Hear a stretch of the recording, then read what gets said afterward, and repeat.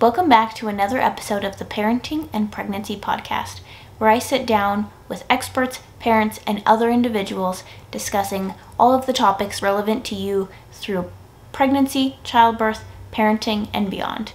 So if that sounds like something that you might be interested in, consider subscribing so you don't miss new episodes.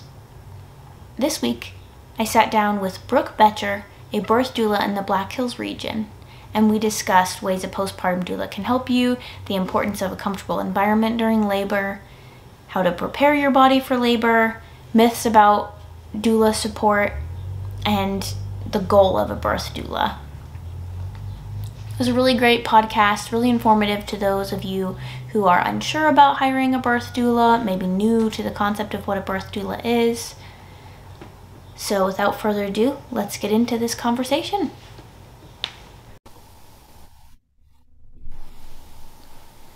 All right. Well, thank you for taking the time to chat with me today, Brooke. Yeah, absolutely. I'm so excited. I'm excited to talk to you as well. I kind of want to start by just getting an introduction to you and learn more about what you do and how you got to that point. Yeah, my name is Brooke Boetcher, and I am a mom to three. I have a 4-year-old, a 2-year-old, and a now 9-month-old. So that's kind of my home life. I've been married to my husband now for 6 years, and he's a youth pastor. And so, yeah, that's just kind of home life. And then I'm a birth doula is my kind of passion, and I love to help moms in that aspect. And just kind of like you said, like how I got to that point is my husband and I were in college at Oklahoma Wesleyan, and I was in nursing school. And I did my nursing externship in labor and delivery, and I just fell in love with it completely. I was like, there's nothing else I want to do. That was my goal, and that was my mission, is just to be the best labor and delivery nurse that I could be. And then when I was like a semester and a half away from graduating, I got pregnant with my daughter, and it just at that point was impossible for both of us to be in school along with our goals for raising a child. And so we just decided that I would at that point stay home with her and kind of at that point see what happens after that. And as soon as I was done with nursing school, I was like, well, my passion is still to help moms. My passion is still to be with a laboring mother. How can I do that? And so that's kind of where I looked into the birth doula role, and also my own birth experience. My first birth experience was less than perfect. And that just also added on to my passion of helping laboring moms. And so that's kind of when I looked into the whole doula world. And since then I did my training, and I've just loved it so much. So it's kind of how I got into it. Well, that is a really interesting path, and I love that even though life kind of threw a curveball and nursing school didn't make sense, I love that you were still able to stay in that realm of your passion and really make it work. Yeah, and so one thing I want to cover really quick is, because I think it's kind of confusing, and some people don't know what either are, but you're a birth doula and I'm a postpartum doula. So I kind of want to cover the differences, because what we do are just kind of two completely different services. So why don't you start by telling us what a birth doula does, and then maybe I'll spend a minute just explaining briefly what a postpartum doula does. Right. So a birth doula would be anything prenatally. So we might meet with the moms 2 to 3 times before she delivers, just getting her birth specific goals, working on her birth plan, what are her preferences for labor, working through all the options, the pros and the cons, and just letting her be informed of all her decisions while just being there to answer questions. But also once labor is actually starts, then we're just kind of there for one-on-one support once she's comfortable with me coming, or whatever, again, mom's preferences. So just once labor starts, then it would be one-on-one support. It would be position changes, comfort measures, massaging, and just a birth coach in general, just being there one-on-one support. So emotional support, physical support, whatever she might need, partner support, just guiding her through her options, guiding through pros and cons. And yeah, and then we might make one postnatal visit, but then the postnatal aspect would be more of your realm and world. So Okay, so you're focused on pregnancy support and then labor support. yeah. All right, and then myself as a postpartum doula, I kind of am on the opposite side of things. So I might do one or two prenatal visits, but those aren't focused on labor or comfort techniques or anything like that. It's more about preparing the home for baby and maybe making sure you have everything set up and everything that you need. And then postpartum, I come in and support moms with newborn care and meal prep and cleaning and breastfeeding and things like that. So two totally different realms. So I'm just glad we were able to cover that really quickly for those who are kind of confused. Right. Wait, you're both doulas. Why do you do different things? It's two Yeah. different worlds. Yeah. I'm more focused on preparing for labor and you're preparing for baby. Yes, So, yeah. exactly. And we complement each other well, but Right. different roles. Yeah. Okay, so you kind of told us a little bit about what a birth doula does. Can you give me some maybe specific things that a birth doula might do for, let's say, during labor to support a mother? Yeah. I guess I'll start with like my favorite aspect of helping moms through labor is just creating a comforting, calming, peaceful, and safe birth environment. So I like to set the mood for mom. I like to hang up string lights. I like to do essential oils. I like to do massage techniques, get her favorite playlist, soothing sounds, soothing musics. And again, it's all her preferences. So we can talk about all those beforehand, but I like to make sure all those bases are covered first. And then also just moving through labor, progressing labor, depending on which stage she's in. So that could be different position changes, that could be focusing on relaxing, resting. And then towards the active stage of labor, it would be position changes, moving, getting things going. Yeah, so, and then water therapy, making sure she stays calm the whole time, and also just allowing partner to be involved as much as he or she, whoever their personal partner is, um, making sure they're involved as much as possible also. So maybe that's coaching that person or helping that person be involved or being there with mom while that person goes and gets something for mom or yeah. Okay, so it really changes during the different stages of labor and preferences. Is that correct? Yeah, I would say so because different like beginning of act or beginning stage of labor, you're just kind of like ignore as much as possible, rest, relax. And then as you move into active labor, it's okay, position change. How can we get this baby down? How can we get this baby going?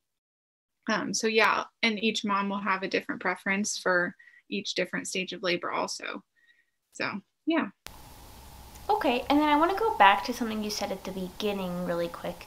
And that is, you were talking about how much you really enjoy setting up a really comfortable environment and really calming environment based on that mom's preferences. What is the significance in having that calming environment during labor? I like that question. Is that studies show that if a mom has adrenaline running through her body, that it can actually stop or slow down labor. So I like to push relaxation in a safe environment just for the sake of feeling calm and feeling peaceful can speed labor or just help things move steadily along. As soon as a mom feels tense, as soon as a mom feels scared or fearful, labor can stop or significantly slow down. So that's my favorite thing about labor is just making sure she feels calm and peaceful. because it can just make labor smooth instead of slowing down, stopping unnecessarily. So, Okay, so there's a really functional purpose to um, making yeah. the environment as relaxing as possible. Yeah, because sometimes we don't understand like how our emotions play into our physiological body, but sometimes it can go hand in hand. So, And can this be done both at home and in a hospital or birth center or something like that? Can you still use tools yeah, to help calm the environment?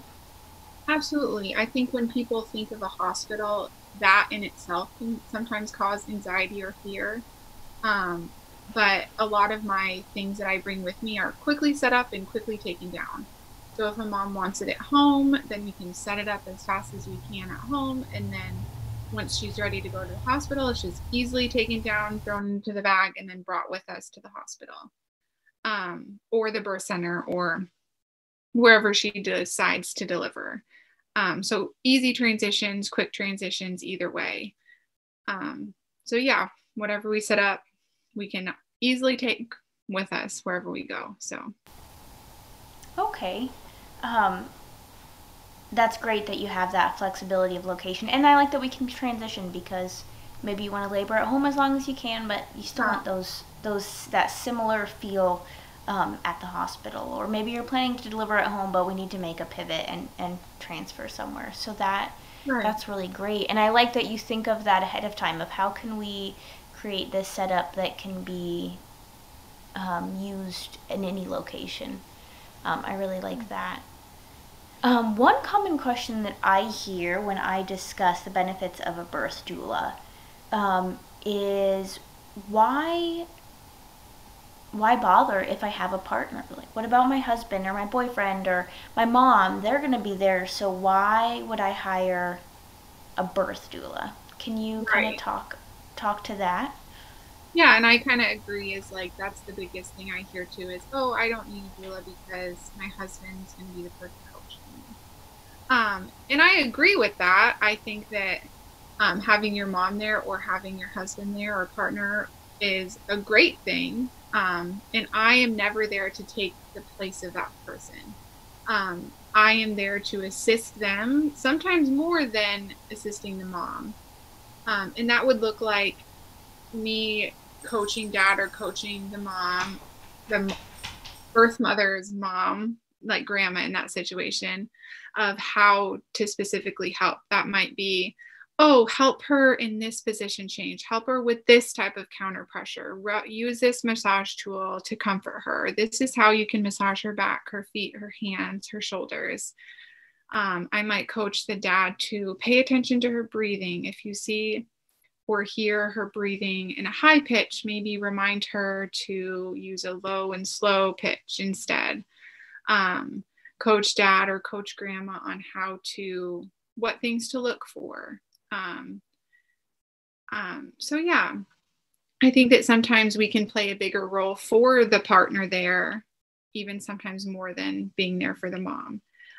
Or on the opposite side, there's some partners who want nothing to do with helping or just want to be there but not really want to be involved. And so in that aspect too, we can be beside mom and be her one-on-one support and then encourage the partner or grandma to be involved when necessary.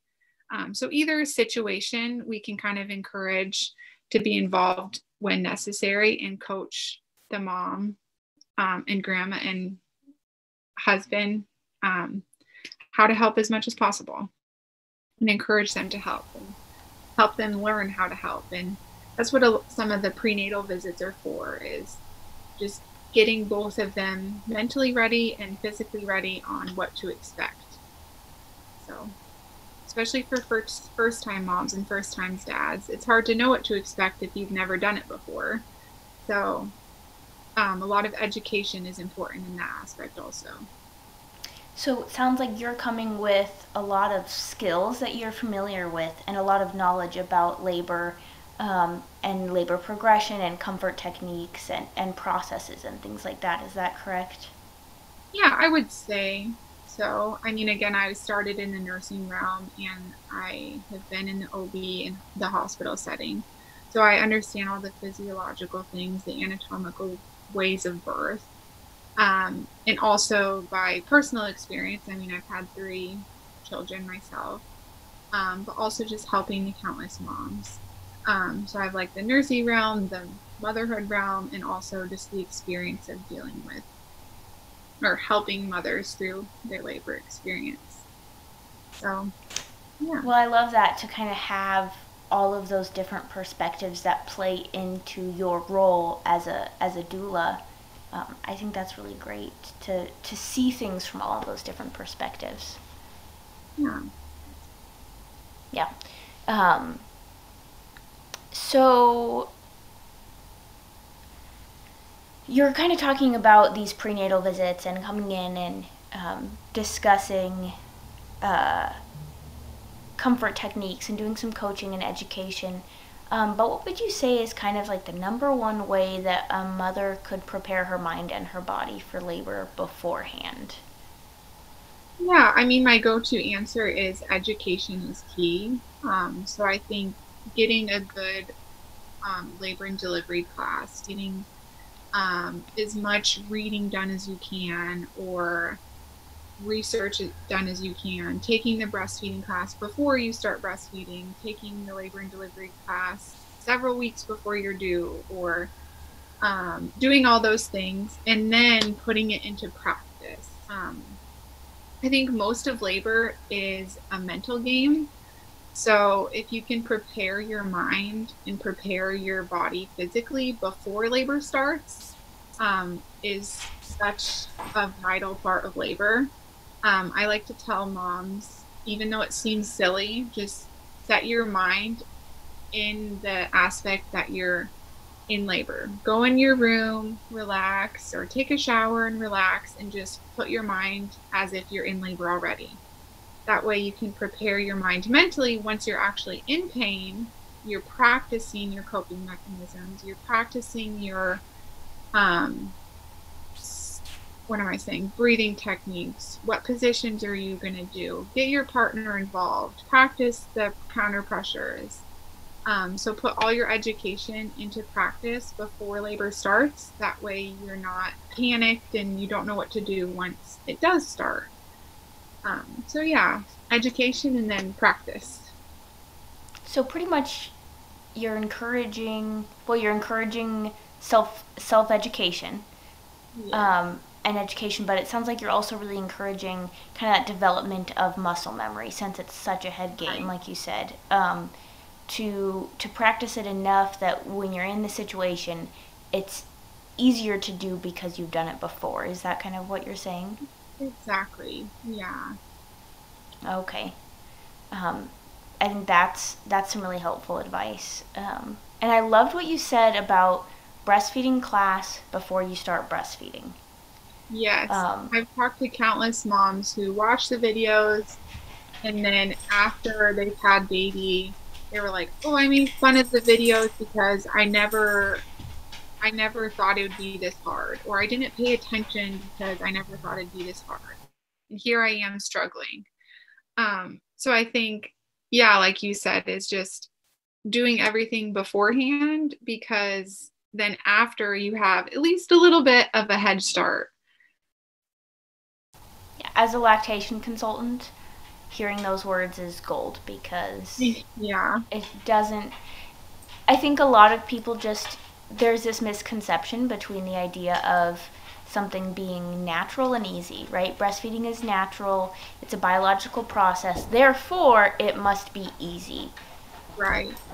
And that's just not true. And so then you already have a newborn, you're struggling with something related to breastfeeding, and now you're trying to learn about it. And um, so I love that idea of kind of getting some of that education. And sometimes we can prevent problems then, because Right. we can get ahead of them, and we know what to expect, and what we can do to solve them. So I love that, and it makes sense that you're doing that same preparation for labor and for birth. So Yeah, because as like the postpartum period is you're exhausted, you're tired, you're frantic sometimes. And so if you just have that little bit of knowledge before you start, can make things just a little easier.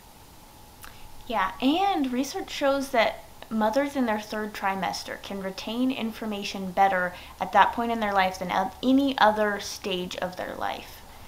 And in contrast, I don't know about with everything, but I'm sure it can be extrapolated. But they did breastfeeding studies where a lactation consultant went into a room postpartum and gave 20 minutes of education. And about 10% of the information given was retained. And I think that's pretty par for course when it comes to the postpartum period. You're exhausted, there's so much going on, you kind of have some fuzziness to your brain, and you have adrenaline and all sorts of hormone changes. So to prepare during that stage when you have that hyper ability to understand and retain information, I think is really a great time to do it. Yeah, for sure. Those are neat facts. I like that. Yeah, it's really interesting when you look at it, and then I don't want to go too far on a tangent, but you Yeah. look at our kind of educational system, and it's structured more around giving education after baby comes. Okay. Um, but all of this research shows us that that's not a really great time to learn anything more than you have to. So Right. yeah. Sorry, a little tangent there, but I always find That's that good. to be really interesting. And I always advocate take classes before baby comes on Yeah, postpartum care and newborn care and breastfeeding and all the things. absolutely. So, um, okay, so you told us a little bit about how you can support moms, how you can support partners, preparing an environment to really facilitate that labor. But another thing I really want to discuss is some of the myths about a birth doula and birth in general, because I think there's a lot of them out there. So can you share some of those myths that you've heard and maybe challenge them with what you know and understand and with what you do? Yeah, I think the biggest one that I hear is, oh, only the naturalists will get a birth doula. I don't need a doula because whatever the reason. And I would say to that is that you can get a birth doula whatever your birth plan is. If you plan to be natural, we can be there. If you plan to have an epidural, we can be there. If you plan to have IV meds, we can be there.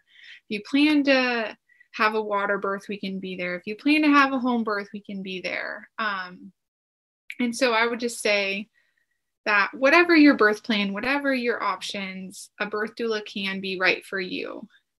For the aspect of we're there to answer questions, we have all the knowledge surrounding all the options. We have the pros, we have the cons. And it's just one more person to add to your birth team who can help you in position changes. Regardless if you have an epidural or not, a doula can be there for you, because even if you have an epidural, even if you have IV meds, it's recommended to change positions every 30 minutes, regardless of your birth plan. You got to change positions. You got to do all the things, even if you have whatever options. So that would be my biggest one that I hear from moms. And the second one is one that we've already talked to of, oh, I don't need a doula because I have a partner. So those are the top two that I hear. Yeah, I love that you brought up. That's one I was going to bring up if you didn't. About having about a birth doula being able to support you with whatever birth that you want to have. Because I hear that a lot too. Well, I think I want an epidural. I probably want an epidural, and kind of this concern that a birth doula would push you away from making a decision like that, rather than support you through that decision. And I love that you brought up position changes, because that is a big one that a lot of women I don't think understand when they go into it, that with an epidural you still need to make those position changes to help baby get down and into the pelvis, and kind of navigate that space. And I'm sure a birth doula would be great just having knowledge about those positions that are really possible with an epidural, and the best way to help mom move into that position. And because once you have an epidural, you have like a catheter and usually some an IV and different things like that, to have that experience with moving around with all of that in a hospital bed, I think that's really valuable. Yeah, and just someone to answer all the questions of like, okay, if I want an epidural, what's going to happen to me? Or talk you through each process. Because like you said, if you choose to get an epidural, you have to have X, Y, and Z after, or what to expect after. Postpartum period are things differently. Like we can answer all those questions, or we know how to work the hospital bed in order to position change with an epidural. There's so many options just with the hospital bed, even if you're confined to bed. You can use peanut balls, the labor balls, all the different things. And so we can be help even if you can't move, So, yeah. That is really great. I love that there's so much information to learn out there, and I love that there's somebody that you can have someone there to walk you through it, because it's really overwhelming Right. to prepare for something like that. And what about help with kind of deciding when to get that epidural, maybe? Is that something that you can help with in determining maybe what's the best point to get it, or how long should we wait, or is there any reason to, is that something that you can help with? Yeah, absolutely. And again, some moms will want the epidural as soon as possible. You get to the hospital, you're checked in, you want it immediately. And there's other moms who might say, oh, I want to wait as long as possible.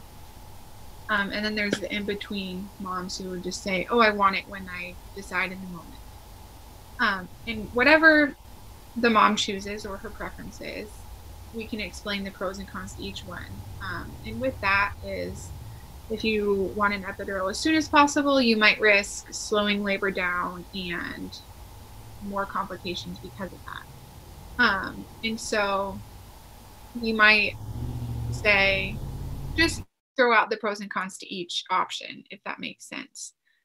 And so a good tip that I like to tell moms is, once you want an epidural, you can expect at least 45 minutes-ish, maybe longer, maybe quicker, because they need to run the fluids. They need to put the IV in if you haven't had one already. They need to prep the room. And also, you're kind of at the mercy of the anesthesiologist. If there's not one immediately available, if it's the middle of the night, it might be an hour and a half, 2 hours before one can get there. So whatever the option is, you kind of need to learn how to cope through labor anyways. And so we can be there during that transition period from in pain to epidural, and now you're feeling better. And so there's choices with each option that a mom might choose, and we can kind of be there to explain the options, to explain the pros and cons, to as soon as possible, as late as possible, and help in the in-between transition times. So, yeah. There we go. Okay, so it sounds like there's a lot of variables that that play into how long it takes to get the epidural, and the impacts the epidural will have on your labor progress depending on at what point your labor is and everything. Is that correct? I would say yeah. Yeah. Well, that is really interesting. Can you think of any other myths that you hear frequently? I would also think of like the outside thing, maybe not a myth, but just the connotations of a doula is like, we want to press on natural choices is, oh, a doula is going to judge you for choosing an epidural, or a doula is going to judge you for choosing a hospital birth, or just because like the myth of that we're supernatural and we don't want any other choices to be made. But I would say that that's definitely not true. we're all for informed choices. So if you know all the options and you've been educated for all the options, then feel free to choose whatever is best for you. Each mom is different, each family is different, each baby is different, and you need to choose what's best for you and your family. And we're just there to help guide you in those choices. So whether that's the most natural birth possible or even up to you prefer a planned C-section, and anything in between is perfectly fine as long as that's what mom wants and that's what mom is happy with. So if the goal of a birth doula is not to get everyone to have the most natural birth possible, how would you sum up the goal of a birth doula, or at least your goal as a birth doula? Yeah, I would say my personal goal, because each doula might slightly be different. My personal goal is just be educated and choose what's best for you and your little family. And each mom is different. Each mom has a different story. And so that might hinder, or not hinder, but that might influence your birth preferences also. A mom might choose pain medication because of her history, or not choose pain medication because of her history, in whatever aspect that might look like. So yeah, my goal is just be educated, be informed, and choose what's best for you. And I'm there to guide you in all of those choices. So Well, that's really great. So kind of the role of a teacher and a coach, it sounds like. yeah, definitely. I love that. Um, is there anything else you want to share with us, kind of about what you do, or benefits of the birth doula, or anything at all? I guess a few little facts is just studies show that women who have birth doulas, um, is 25% of women have lower birth times, if that makes sense. Like labor time is 25% less with a birth doula. C-section rates go down, pain medication requests go down. There's many benefits to having a one-on-one birth coach or birth doula after your birth and part of your birth team. So I like all the little fun facts about doulas. But yeah, just a doula is there to help educate, so, and emotional support, physical support. Okay, so beyond just from an emotional standpoint, it's really nice to have that support. There's actual physical benefits and intervention reducing benefits to having a birth doula. Yeah, there's like hard facts and studies out there to show the benefits. Sometimes people can say all these things, but then there's no evidence. So I think that that's kind of the fun thing about birth doulas and even postpartum doulas and lactation consultants is there's evidence to support the things that we're saying and educating on. And so I like to see that. I'm kind of like a facts person. So I like to see all the things that we say are actually true and there's evidence to prove those things. So yeah. Well, that's really awesome. How can people learn more about your services and what you do? Maybe your social media information for those located in the Black Hills region? Yeah, I am not like a super technological person, but I try. So I have a Facebook. I'm For Life Doula and Birthing Services. You can find me on Facebook and Instagram, and then my email is forlifedoula@gmail.com. And so my information is on Facebook and I think Instagram, but those are the three that I do really: Facebook, Instagram, and email. So Awesome. Yeah. And I will link all of those down below for anyone who wants to find those. So all right, well, thank you so much for taking the time to chat with me and share this information. I'm pretty confident that it's going to be helpful to some mothers out there who are wanting to learn more about birth doulas. Yeah, absolutely. Thank you for your time. It was great to hear some little fun facts about postpartum doulas. Yeah, I love networking with other birth professionals. So, all right, well, thank you very much, and we'll go ahead and end it here. All right. All right, guys, I hope you enjoyed that conversation with Brooke Boetcher. If you enjoyed it and you want to get a hold of her, as always, all of her contact information is linked down in the show notes. So go ahead and go check her out. If you enjoyed this episode, like it, subscribe in whatever podcast app that you use so you don't miss any new episodes. And I'll see you next week. Thanks for listening.